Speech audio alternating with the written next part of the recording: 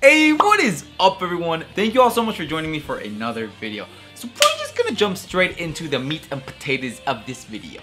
Okay, so in this video I'm going to cover 3 important things. For 1, the difficulty of 100%ing this game and for you to know if this is something you want to even try doing. 2, any kind of missable trophies that you have to keep an eye out for. And 3, just lastly, any overall advice that I have for 100%ing the game. How hard is it to 100% Kingdom Hearts? If we break it down on a basic, easy, medium, hard, I would say that this is medium. Medium, borderline easy, honestly. Of course, this is considering you go for trophies and you're used to the grind and all that good stuff. Definitely medium difficulty. I would say if you're experienced with Kingdom Hearts games, then it's definitely easy. So why do I consider this to be a medium difficulty, 100%able game? Because luckily there's not a lot of trophies that you're gonna be spending too much time on.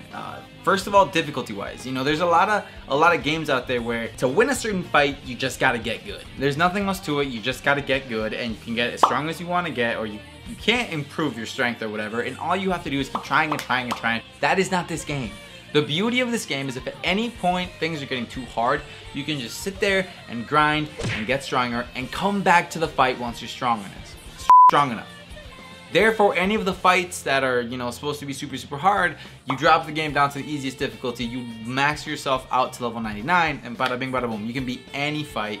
Now, another big factor that I hate is luck-based trophies. Trophies where you need a certain item to drop, you need to get a certain boss to spawn, a certain thing, this and that. This game has some of that, but even then, that's why I would consider it to be in the medium category. Because yes, there's some luck involved, but the chances for encountering certain enemies, you just have to keep trying, and it's not as bad as some other games. Now, it does have 2 weapons that are kind of hard to get. There's a 0.3% chance for them to drop from the certain enemy that you need to kill, from 2 of them. But if you have all the lucky strikes or whatever, it goes up to 0.5. I know, not any better. But considering that you only need to get those 2 weapons, and you're not going to really have to grind for anything else like that in this game, again, that's what I would consider medium difficulty, because there's only 1 instance of that. So that's not too bad. Obviously, all of this can be very subjective. It all really just depends on how much you like the game. That's how I base my platinums, and anything that I try to 100%.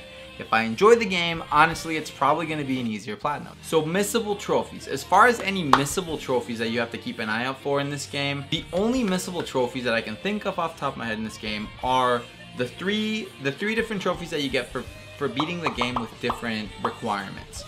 One of those being without changing your equipment at all. This includes keyblades and any of the accessories. The second one being beating the game in under 15 hours. And the third one being beating the game without using continue a single time. So what people usually do, again, after you do your proud playthrough, which is, because the difficulty trophy stack, so if you just go through the whole game on hard, you'll get all 3 of those trophies pop. What you do is you start a second playthrough on easy, and you're going to get a bunch of these boosts to just really beefcake yourself up. That's gonna help you blast through the game. First playthrough, just focus on beating the game. Don't worry about anything else. Enjoy the story, beat the game. If a boss gets too hard, just level yourself up. Second playthrough, go through it as fast as you can.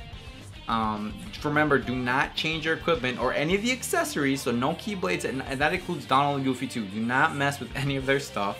And thirdly, if you do happen to die, do not hit continue. You can press load game, so make sure you're saving a lot. That actually happened to me on one of my runs, but just do not hit continue, and then the trophy will still pop. Other than that, any other trophy that you have, you can just go back and grind it out and get it somehow. Those are the only 3 missable trophies that you have to keep an eye out for. Hardest trophy in the game, I would say, is definitely getting the Defender's Shield and the Wizard's Relic. Just because there's such a low drop rate for those things that, oh my god.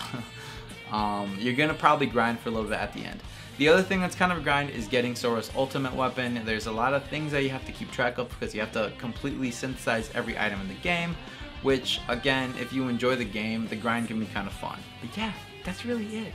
I have about 36 platinums on the PlayStation, and this is my very first 100% on the Xbox. So yeah, if y'all have any questions about the game or any kind of trophies, drop them down below in the comment section. And also, don't forget, if you ever want to see my playthrough, the whole thing is on this channel.